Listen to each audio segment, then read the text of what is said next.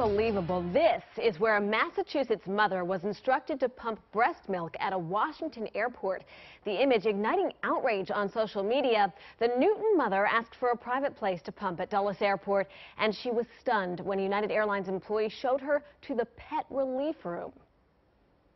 There was no door, and there was a red fire hydrant in there for dogs to pee, and obviously all this, all these signs that say this is where dogs go to the bathroom. It's pretty much ridiculous in the year 2015 that we have to talk about this. I really think it's a teachable moment, and people can learn from this experience. It's upsetting that I had to go through this.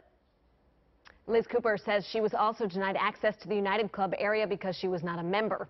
United tells News Center 5 it will apologize, but Liz says that hasn't happened yet.